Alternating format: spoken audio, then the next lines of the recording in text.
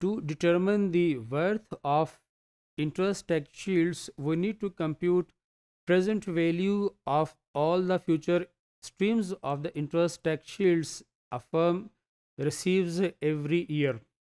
Now let's see how interest tax shield will behave for a firm that has a target debt equity ratio.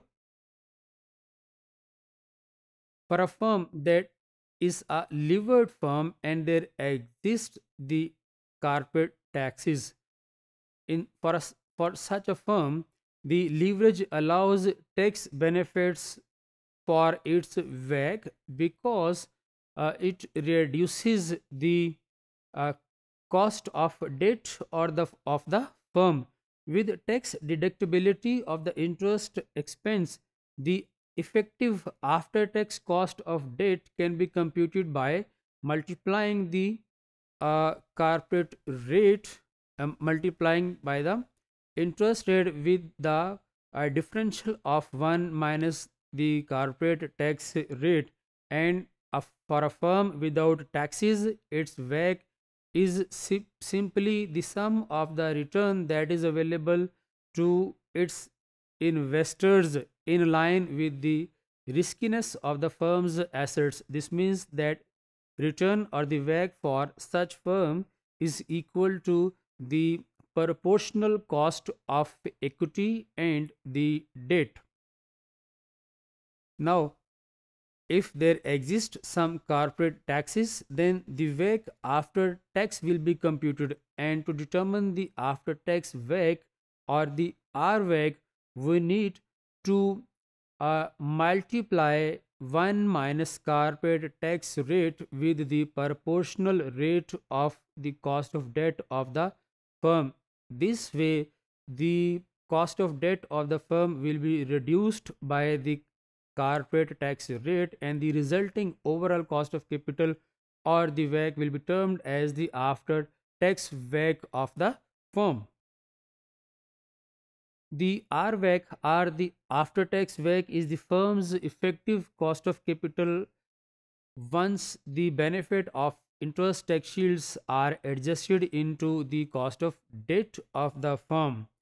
Now, there exists also some relationship between the after tax WACC and the firm's pre tax WACC, and that relationship can be understood with the help of an equation where RWACC is the difference between the pre tax WACC and the interest tax shield.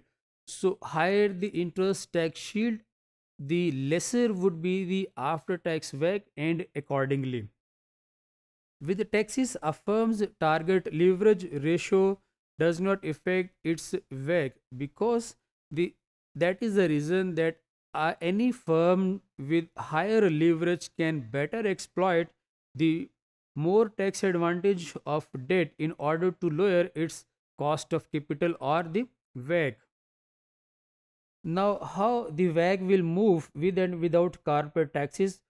To understand this issue, we have a diagram on the screen where the red curve shows the equity cost of capital and the thick blue curve shows the after tax cost of debt capital, and the debt cost of capital is simply the blue dotted line, and by using the interest tax shield it is reduced to a certain amount, as we can see in the form of thick blue line, and where we see the pre-tax WACC or the unlevered cost of capital, that is simply the firm's required rate of return which is based on the riskiness of its assets, and that we see in the form of a constant which is horizontal yellow dotted line. But whereas the effective cost of debt or the after tax cost of capital or WACC is concerned, it declines with the interest tax shield, and that we see here in the form of thick yellow line which is showing decreasing trend.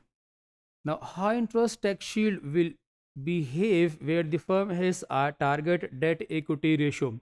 We see that many of the firms like to maintain a specific debt equity ratio instead of maintaining a constant amount of debt every year. This policy allows a firm to grow its debt or shrink its debt in line its size. By adjusting debt over the time allows debt equity ratio to maintain at a certain level. This means that this policy also allows the firm to maintain its debt equity ratio at a constant level, and such firms value or the VL can be determined by discounting its free cash flows over the firm's cost of capital. And whereas the present value of interest tax shield for such levered firm is concerned, it is based on the uh, discounting of the differential free cash flows of a levered firm by discounting them over the firm's cost of capital, whereas this firm's cost of capital will be treated as the unlevered cost of capital. And by differential cash flow means the difference between the levered firm's cash flows and the unlevered firm's cash flows. Now we have an example to uh, determine the interest tax shields, where we have expected future free cash flows of $4.2 million. Free cash flows growth rate is 4%. Equity cost of capital is 10%. Equity debt cost of capital is 6%, and the corporate tax rate is 35%. The debt equity ratio that the firm is maintaining is 0.5. So what will be the value of interest tax shield? As I have earlier said, that the value of interest tax shield is basically the present value of the interest tax shield, and to determine this present value of interest tax shield, we need to determine the difference between the value of a levered firm and the value of an unlevered firm. Here we have the value of levered firm equal to $107, and the unlevered firm value is $91. So the difference of 16 million is termed as the present value of the interest tax shield. Now going into further how we determine the value of levered firm in this particular scenario. Levered firm's present value can be determined by discounting its free cash flows over the difference between its WACC and the growth rate, and we get the answer of $107 million. To determine the present value of the unlevered firm, we need to divide or discount the free cash flows over its unlevered cost of capital and the growth rate. So the free cash flows of the firm are divided over the difference between unlevered WACC and the firm's growth rate. That uh, we have $91 million. So in this way, the differential cash flows for both of the firms give the present value of the interest tax shield.